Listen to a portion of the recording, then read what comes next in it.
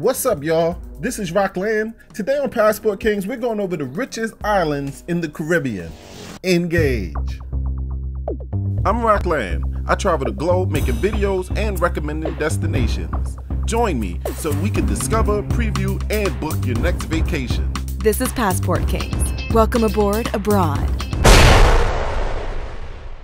Subscribe and enable notifications so you can see all the other videos you may like.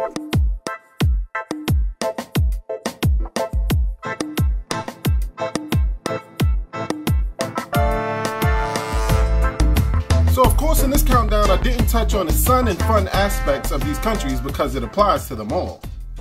The dollar figures are the GDP or the PPP, which is the purchasing power per capita. Alright, so number 10 is Turks and Caicos. So this is a British overseas territory which consists of the Caicos Islands and the Turks Islands cluster. It is mainly known for tourism and as an offshore financial center. Import duties and tariffs are a major source of income collected by the government. Number 9, the Bahamas. The Commonwealth of the Bahamas consists of over 700 islands, keys, and inlets. It relies on tourism to generate most of the economic activity. The next most important is its banking and international finances sector.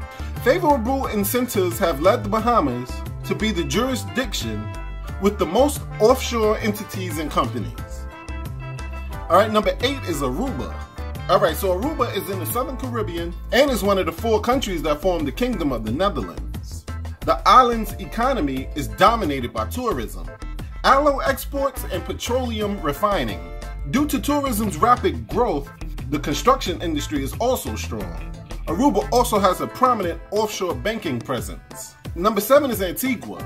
Tourism dominates the economy of this twin island nation with Barbuda and is known for its many luxury resorts. Investment banking and financial services also make up an important part of the economy.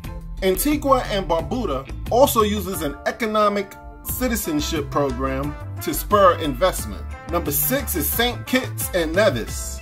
St. Kitts and Nevis is the smallest sovereign nation in the Caribbean in area and population.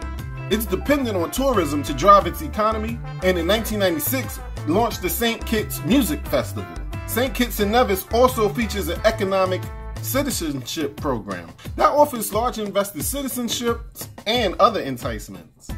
This episode is brought to you by what used to be called travel hacking, but is correctly named award stacking. Save thousands of dollars on flights while rapidly improving your credit. Personally, this system has changed my travel life. Right now, the system is over 50% off. Click the link above and start traveling non-stop for so much less.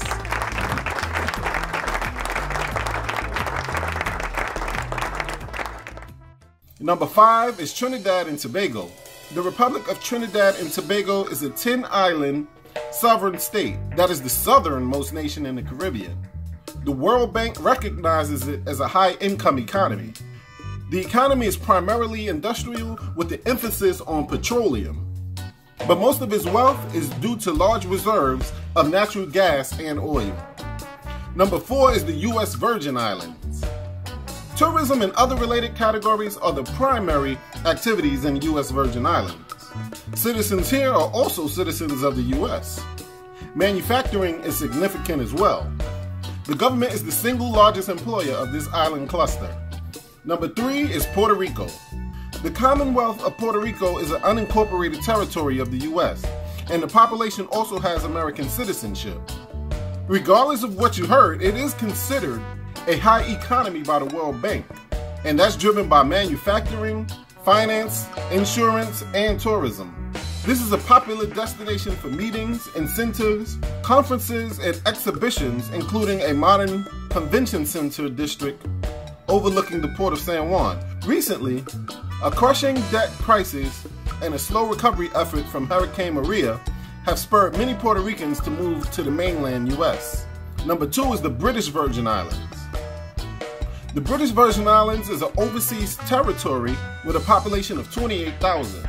Since 2002, everyone here is also a British citizen. The twin pillars of the economy are tourism and financial services.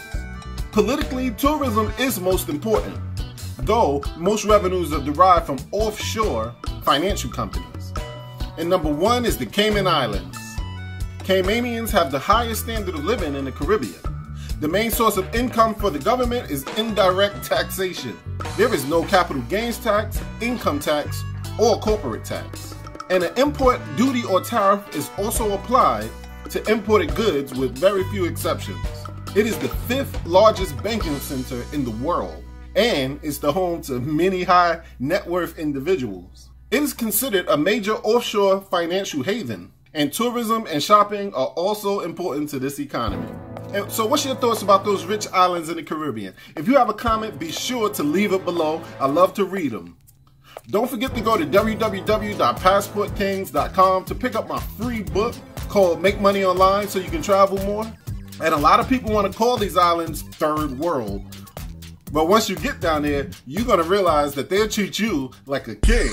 A passport king.